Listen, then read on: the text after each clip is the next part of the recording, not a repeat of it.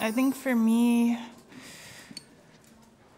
I I feel like I didn't dip at all during this match, and she was just playing so well, and I was just waiting for her to get a little bit tired, and I think she did towards the end of the second set and the third set. So that's when I just tried to like really accelerate on how fast I was sort of winning the points.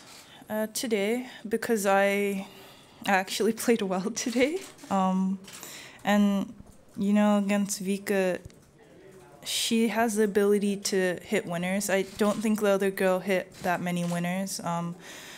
I was more making the mistakes. So for me, that match, I just had to stop making errors, and it immediately became easier. But against Vika today,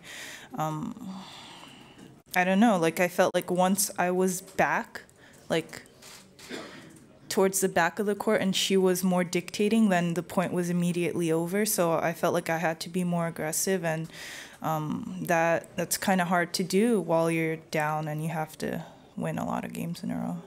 Yeah, I mean, for me, I think this match was equal parts mental and physical. Maybe more mental, but yeah, I mean, the first set was like I got rolled.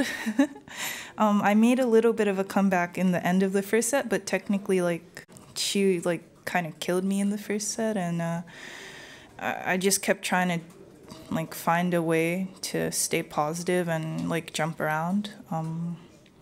And I don't really notice the number next to my name anymore. I don't think about it too much. I'm just thinking about trying to win this tournament.